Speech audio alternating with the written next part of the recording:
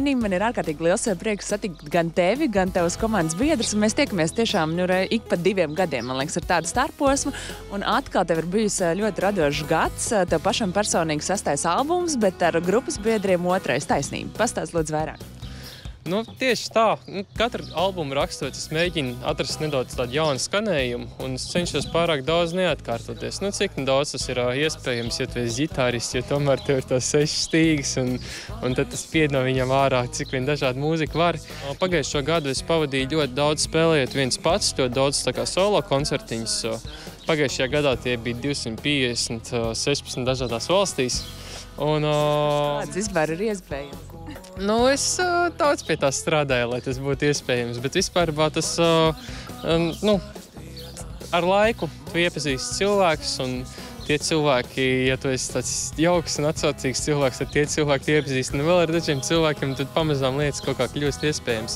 Bet tajā pašā laikā mēs arī diezgan daudz spēlējam kopā ar Ivaru un Laumu, jeb Reinis jaunais ar trio, un arī mūziķi manā komandā arī ir brīnišķīgi mūziķi, kas raksta interesantu mūziku un spēlē arī citās grupās. Tev ar Reini šis ir jau 2. albums, un kāda vispār ir jūsu kopsadarbība, un kā tu pati vērtē to albumu, kurš tūdaļ arī iznāks? Man liekas, mūsu kopsadarbība ir vienkārši viena no foršākajām lietām, kas notikusi, jo mums visiem ir ļoti viegli strādāt kopā. Es atceros pirmo mēģinājumu, kad mēs satikāmies. Mēs ar Reini jau bijām kolēģi mūzikas skolā, bet nebijām spēlējuši kopā grupā. Un Ivars sanāca tā kā klāt no malas. Pirmajā mēģinājumā, man liekas, viss bija skaidrs. Tas ir klikšķis, tas ir connections, un tā ir arī tagad. Man personīgoties albums patīk vēl labāk nekā pirmais, jo man liekas, ka Reinis ir gājis tālāk un vairāk eksperimentējis ar kompozīciju. Un tad mēs arī ļoti labprāt lecam tām aranžiem līdzi un pieliekam klāt no sevis bungas un basu.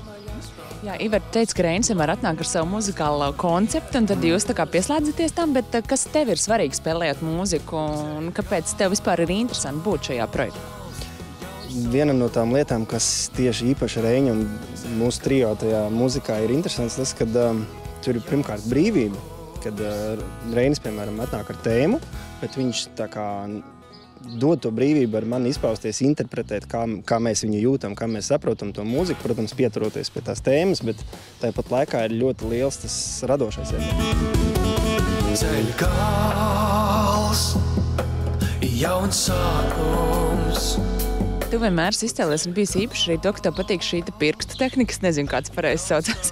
Bet kā tu sabalansē, cik daudz tu spēlē varbūt tādā klasiskākā formātā ģitāra un cik daudz ir atkal šī tehnika? Noteikti ir nosaukt. Kolēģis Gins Smukais to ir latviski iztulkojis kā perkusija pirkstu stils, laikam tā viņš viņu sauc. Tā to droši vien arī varētu saukt.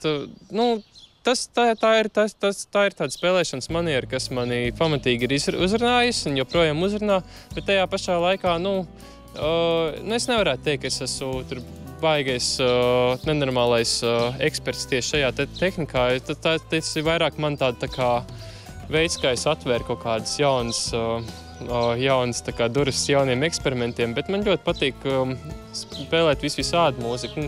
Kaut kā tā gadījās, ka tieši tajā fingerstyle stilā man tās dziesmas, kuras es tādā uzrakstīju, palika populārākas par citām, bet tad man ir daudz, varbūt tās citas dziesmas, kurās es daru pilnīgi kaut ko citu un spēlēju vispār elektrisko ģitāru un citās tur varbūt tās arī bišķiņa drive un tā pakrat arī tur tos macis, cik man viņi tur ir galvas. Bet arī albumā. Jā. Kā Reinis knata matis. Bet vēl paturpināt par albumu, tātad 13. jūnijas, kur ir jābūt, kāds ir albuma nosaukums un vai vispār var ierasties ik viens, kurš vēlas? Es domāju, ka šis ir tas brīdis, kad mēs aicinām ierasties pilnīgi visus, kas ir jau dzirdējuši grupu un kas nav vēl dzirdējuši. Tas būs super interesants koncerts, sākot no mierīgām, plūstošām, meditatīvām, tādām ainaviskām kompozīcijām līdz pilnīgi trakām roka sajūtām. Un būs ietverti Reini ceļojuma stāsti. Tas būs Nosā, AB Dambī, 13. jūnijā. Un cikos Reini mēs sākam? 7.